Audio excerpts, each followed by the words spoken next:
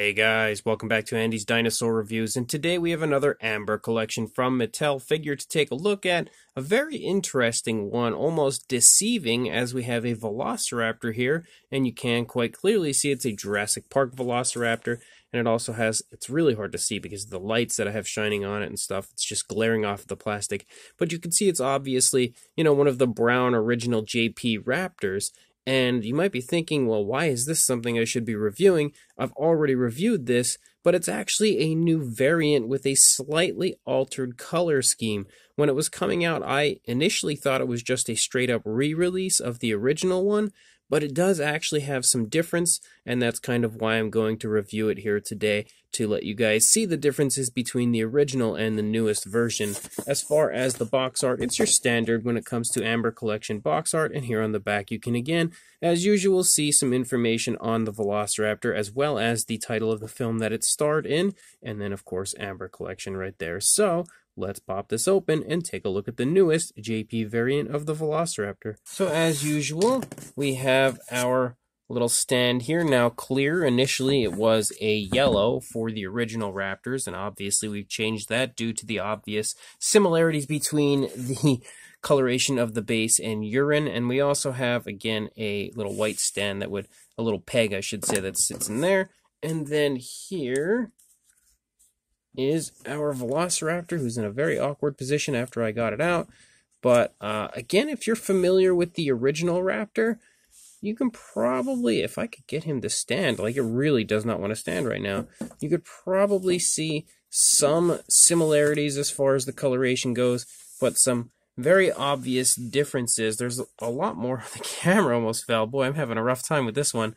But there's a little bit of a lighter brown for the majority of the coloration of the body compared to the last version. And initially when I had realized that this was actually a slightly different paint variant than the original, I was like, well, it's whatever. I'm probably going to skip over it. But then it started to make me think, originally in the Jurassic Park film, there were 3 different Velociraptors of this brownish color, and they all looked pretty much the same, but as far as these figures go, like with the Amber Collection line, I didn't want to just kind of rebuy the same figure a few times to create that trio. So after some thinking, I thought, well, it's actually kind of cool that Mattel went ahead and released this Raptor, again, looking very similar to the original one, but slightly different, so that it's kind of like we're building up that original trio of Jurassic Park Raptors. And yes, I know we've had about 1 billion Velociraptors already in the Amber Collection line, but I actually do like the fact that they re-released this with a slightly alternate paint scheme, because now I can either just buy another of the original or another of this, and then I'll have the 3 Raptors, and they will not look exactly the same, but slightly different. So that's kind of cool. If you're a fan of the Jurassic Park film, the original, that's definitely a pretty nice touch on the part of Mattel, and I almost think I should bite my tongue for saying this, but if they found a way to create another one of these brownish Raptors with an alternate paint scheme, again slightly different, I don't know how they would do it. It would be pretty cool to have 3 different versions of it, because then you would have the original trio, and each one would look slightly different than the other, so they'd have their own individuality, but also still looking like they're part of the same pack from the original film. But at the same time, I don't want to give Mattel any ideas, because I'm not so sure that I really want to go through with another of these Velociraptors from them. I think at this point, until we get the female Velociraptor from Jurassic Park 3, I think we're Velociraptored out. But anyway, let's go ahead, jump straight to a closer look at this figure right now. So it's pretty clear, I think, at this point that we have already reviewed the sculpt. The sculpt appears to be exactly the same, no difference between this and the previously released Amber Collection Velociraptors, and in fact, every Raptor, I believe, should have this exact same sculpt, except for the last Jurassic Park 3 male Velociraptor did have an alternate sculpt, or at least as far as the head and kind of neck area goes. But that just means we don't really need to go over the sculpt itself, just basically what's different on this one compared to the previous release, and again, that's the coloration. And I feel like the best possible way to show you the differences of color would be to bring in the original one and here display it with it, so you can really see, once the 2 are up here together, that there are some very strong differences between the 2 different variants of this Jurassic Park Velociraptor. Like, the tones are entirely different used on the newer one compared to the older one. Just looking at the head sculpt, obviously this one down here is the older one. It is so much darker overall, and the newer one has a much lighter, almost a yellowish brown for the majority of the face, where you don't see that at all on the older one. And even the coloration of the lower jaw is different here on the newer one compared to the older one. The older one had a darker coloration, like almost a dark gray, whereas the newer one has more of like a tan, kind of like a khaki type of a color for the lower part of the jaw. You can also see how the older one had a lot more of a darkening around the eye, whereas the newer one does not really have that at all. Even the eyes themselves are slightly different. It appears as though they've almost used the same tone of color, but the actual pupil on the older one is a little bit further forward compared to the pupil on the newer one. And the differences do not stop there. As we move down the course of the body, you can see that they do share some sort of similarities as far as the dark brown used here on the back of the neck and the top of the head, but even in that area, the original one had a much darker brown compared to what we see on the newer one. The newer one definitely has a dark brown on the top, but it's not quite as dark as the older one. And again, we transition to that yellowish brown here on the newer one in the throat. As we move down, we don't have that at all on the older one, just another shade of a very dark brown. And then when we reach the underside of the raptor, we have kind of like a gray, again that same dark gray that we see on the lower jaw, but the older one is much more of like a yellowish brown that runs the course of the underside. So very, very different as far as the coloration goes. And we have pretty much, if I can get the two of them here together, we pretty much have the same style as far as the design and coloration goes, which there's not really too much of a design to a Jurassic Park Velociraptor, just mostly different tones of brown. But you can see how it like has a little bit of a darker tone right there in the upper part of the arm. Same deal for the older one, but then it transitions into a little bit of a lighter brown as we move down the arm. Same deal over here, you know, it maintains the majority of that darker coloration, but there's a slightly lighter shade. And same deal with the hands. We have the same coloration for the nails. We can say that. Nice black coloration for the nails on the older and newer ones. But again, the tones are very different. And once we move back here into the legs, you can continue to see how it's exactly the same as everywhere else, where we have the much darker tones for the legs of the older one, much lighter tones of color for the legs of the newer one. But the coloration looks super smooth and very nice and realistic on both the older and newer versions, I will say that. One area I can say I liked a lot better on the older one, though, is the feet. You can see the feet are very nicely dry brushed over top of the scoots running down the toes, and the coloration looks really smooth, whereas the newer one kind of almost has like mud, it looks like, here on the lower part of the feet. I guess that was just some dry brushing they did, I don't know. But the scoots aren't quite as smooth as far as the actual dry brushing over top of them.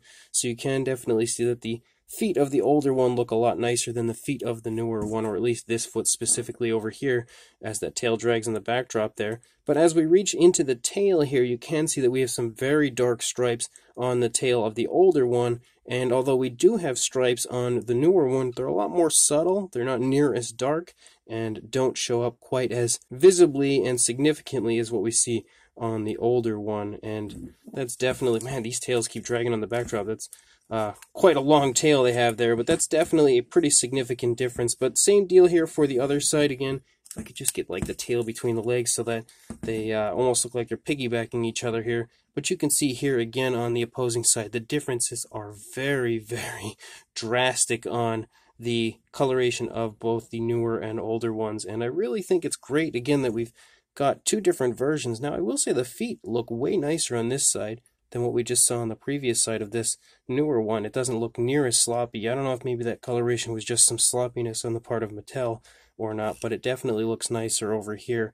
But again, the coloration seems to be pretty much the same in the mouth and stuff. Yeah, definitely very similar at the very least. We have that nice reddish wash in the mouth of the newer one. It wasn't quite as abundant on the older one, I will say that, and there appears to be more purple in the mouth of the older one, whereas we mostly have pink on the newer one. But still really cool to now have a second variant of that Jurassic Park style Velociraptor. Now, as far as the articulation goes, it's exactly the same as the previous one. Again, we have the articulated jaw, which was actually a little stiff right there, and then we have articulation in the head. Down here leading into the neck, it can all swivel very nicely, so we have a lot of articulation there. Allows for some really cool posability and some smooth articulation in the head and neck area. And then the arms, which can come out away from the body, but again forward and back. We also have elbow and wrist areas right here for joints that articulate. Then we have the hip articulation that also can move out away from the body a little bit. We have knee articulation right there. And then two areas as we move down the course of the leg into the ankle area, which can swivel all around. As well as, actually, before I even go too far away, we also have articulation in the sickle claw, which is really cool. And then we have articulation in the tail, which can also swivel and bend, and you can position it wherever you would like. So the same articulation as we had in the older one is basically exactly what you find in the newer one. As far as a size goes, the size as well is exactly the same as the previous Amber Collection Raptors. So for a length, you're looking at about a foot, so 12 inches or about 30.5 centimeters. And then for a height in the position that it's currently in, of course, you can alter that to wherever you would like. It's just shy of 5 inches or about 12.5 centimeters. For a size comparison, there is Mr. Papo T-Rex, the Attack Pack Colovosaurus, and Robert Muldoon from the Mattel Jurassic World toy line in comparison to our Amber Collection Velociraptor. And you can see it's exactly the same sculpt, which means it's exactly the same size as all of the previous Amber Collection Raptors. And I feel like with these guys here in comparison, it's definitely quite obvious that that is the case. And for a second comparison and a wider shot of the two together, there is the original Jurassic Park Velociraptor Amber Collection figure with the newer one, again showing you that there is some drastic difference between the two. And even when I had initially ordered it, I didn't realize quite how different the two really were. It's a very obvious and distinguishable difference between the two different figures that, again, initially when I had seen this, I was honestly going to pass it up because I thought it was just a re-release, and then I had noticed that the tones were slightly different, and I'm like, well, only slightly different. I don't know if it's really enough to order it again. But now having it here in hand, I can see that there's actually a huge difference between the two, and definitely enough that I should have purchased it straight away. But I actually waited until Target had it for a little bit cheaper. I think I got it for like $25 rather than paying the $30 usual price tag, so at least saved a few bucks by waiting. But definitely worth picking up, especially if you're a fan of Jurassic Park Velociraptors. These two look super, super cool together. So yet another of the many Amber Collection Velociraptor figures now in the books, and I will say that this one is definitely another fun Raptor from them. Something that initially I was not excited about at all, and I'm still not that excited about it. Like, it's cool, but it's not anything that is like crazy. It's not like a, Amber Collection Jurassic Park 3 female Raptor, which I'm hoping we still get at some point, which I'm sure we will, considering Mattel's track record with their Amber Collection Velociraptors. But I will say that I'm actually really psyched about this, more so than I expected to be, now seeing how different it is in comparison to the original one, because now it kind of starts to build that trio of Velociraptors from Jurassic Park and really creates a pretty cool display as far as having two Raptors that obviously look to be from the same group. They look very similar, but slightly different as far as the coloration goes, so it kind of adds a little difference to your figures without looking like you just purchased three of the same figures to create that kind of JP Velociraptor trio. It, switches it up a little bit, makes them have their own individuality, and I really, really do quite like that.